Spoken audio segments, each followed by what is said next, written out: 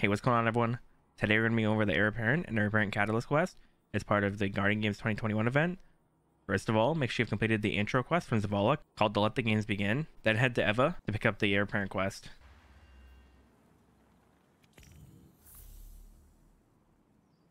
For the first step, all you need to do is earn 50 Laurels. Make sure you have your class item equipped, as it gives you a perk called Friendly Competition, where defeating enemies with abilities generates Laurels, as well as completing strikes Crucible Gambit awards you with medals. So now what you want to do is head over to the tower, and at the bottom right there'll be a daily focus playlist. Today it is strikes. This is the best place to farm Laurels. So now what you want to do is focus on getting ability and super kills, and you should have your 50 Laurels in no time.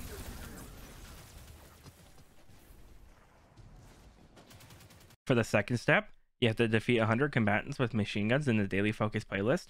Bonus points for defeating guardians. So just like the first step, head over to the tower section, and at the bottom right there's a daily focus playlist, and this is where you need to get machine gun kills in. Narrow down a location. Let's go. And that's it. After getting your 100 kills, you'll be given the Heir Apparent.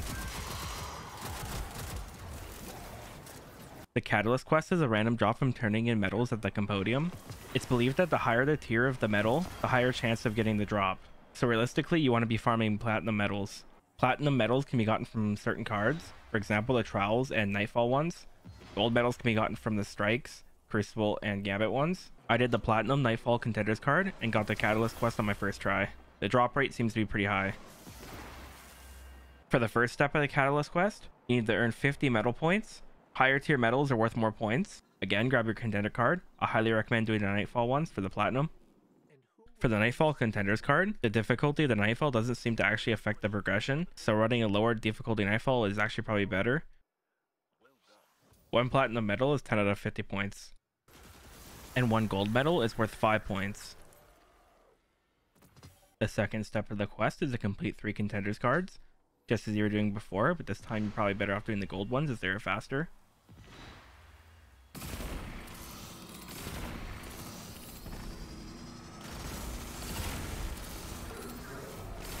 And lastly, the final step is to defeat combatants with machine guns in the daily focus playlist to collect competitive spirit.